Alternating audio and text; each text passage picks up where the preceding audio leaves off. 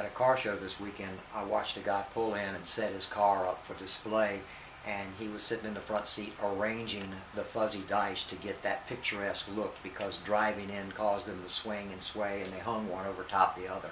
Show you a little trick.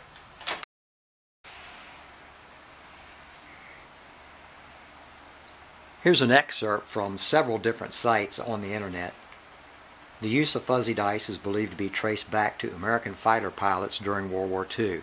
Pilots would hang the dice above their instruments, displaying 7 pips before a sortie mission for good luck. Knowing the original use of dice, Mark Shepard Jr., a former CEO of Texas Instruments, created the first fuzzy dice in 1952 when he was a project engineer.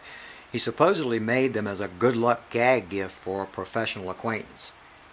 In the 1950s, the fuzzy dice became one of the first items sold specifically to be suspended from the mirror. Ed Sundberg and Lupe Zavala claimed to have started the trend in 1959 at Decofelt Corporation in Glendora, California.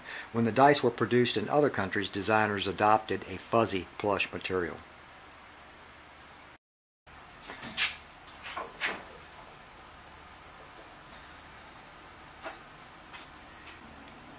If you want them to always hang in that picturesque look, no matter how they swing and sway, just take a sewing needle, poke a hole in the corner, poke a hole there,